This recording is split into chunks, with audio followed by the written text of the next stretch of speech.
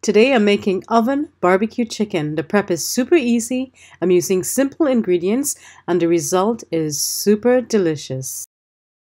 Enjoy your simple barbecue chicken with fried rice, potato salad, or cornbread, or whatever else you fancy. If you need this in your life, let me show you how to prepare it. I know this is a highly debatable topic, but wash your chicken.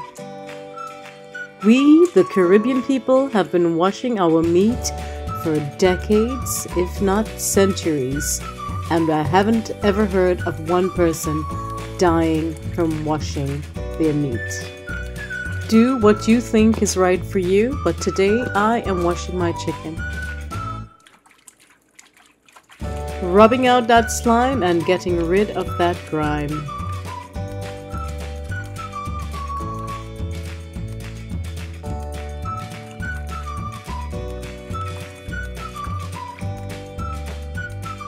Some use the juice of a lime or lemon, some use salt, flour, or vinegar.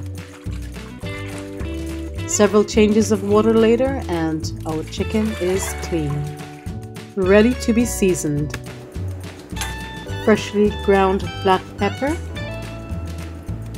Himalayan salt, and because you've already seen my green seasoning video and hopefully you have a batch in the refrigerator, now you can use it and add about a quarter cup, a 1/3 cup, or a little more to your chicken and mix it to combine.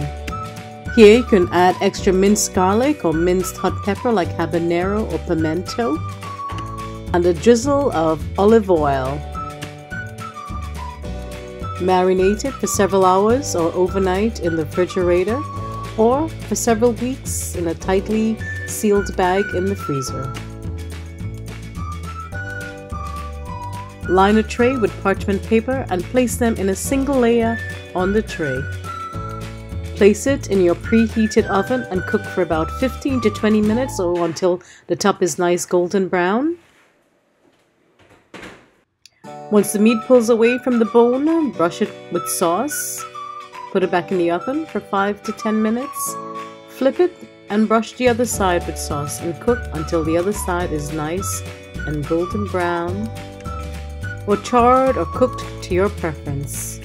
The broiler always comes in handy during the last couple of minutes to achieve the desired color.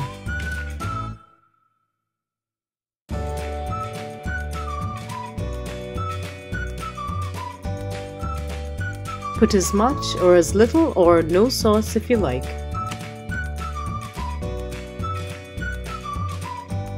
When it's done, and if you're a barbecue sauce lover, you can baste it with some more barbecue sauce and get ready to eat. I use my own personal recipe for this barbecue sauce.